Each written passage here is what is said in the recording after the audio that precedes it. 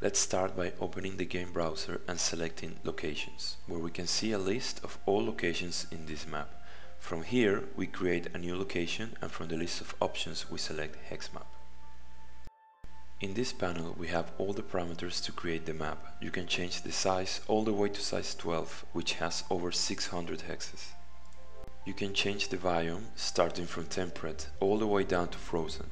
There are some exotic ones such as tainted and wasteland, and of course desert and jungle.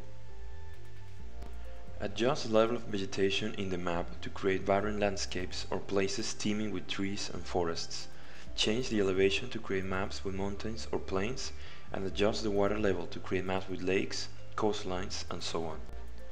Once you set all these parameters, you can re-roll the map as many times as you want until you find the perfect version of where you want to play.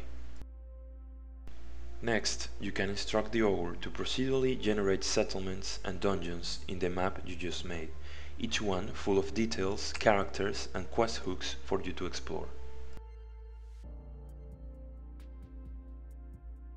Once finished, the hex map is added to your list of locations, where you can drag and drop it in any other map, creating an interconnected world as you play.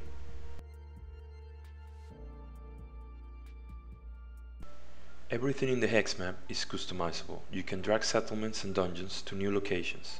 You can open them and see the characters and details that they contain. Finally, drag your character over to the map and start playing. You can expand the map with more hexes, add new locations, foes, and much more.